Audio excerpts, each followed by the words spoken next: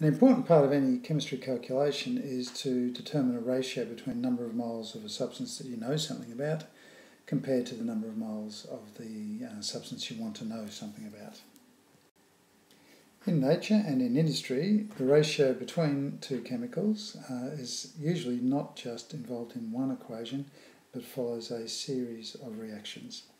This example here is the Ostwald process, whereby we start with ammonia and end up with nitric acid. Okay, when we look at the first equation, 4 moles of ammonia does produce 4 moles of NO. If we want to know what's going to happen to this 4 moles of NO, we look at the second equation, and it's got the reaction has 2 NOs going to 2 NO2s.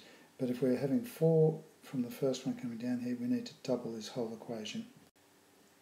Now we can see that the 4 moles of ammonia, which produces 4 moles of NO, and that 4 moles of NO will go on to produce 4 moles of NO2.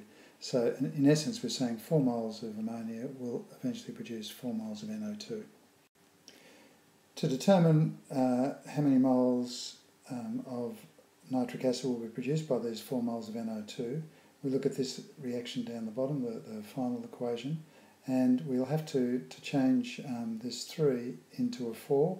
We have to multiply this by 1 1/3, which means we multiply the whole equation by 1 1/3.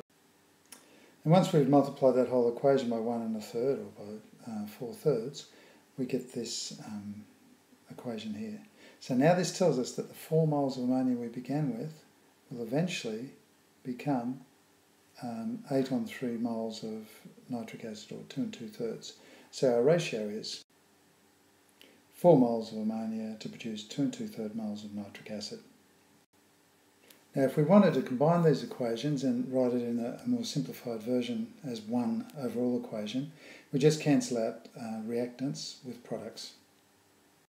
For example, the 4 NOs on the left cancel with the 4 NOs on the right, and so on and so on.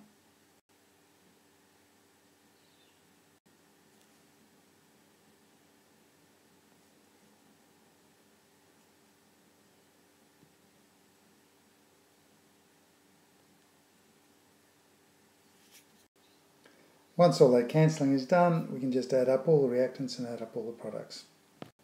And you end up with an equation like this, but because we like whole numbers in it, let's multiply everything by 3 and see what the overall equation will be.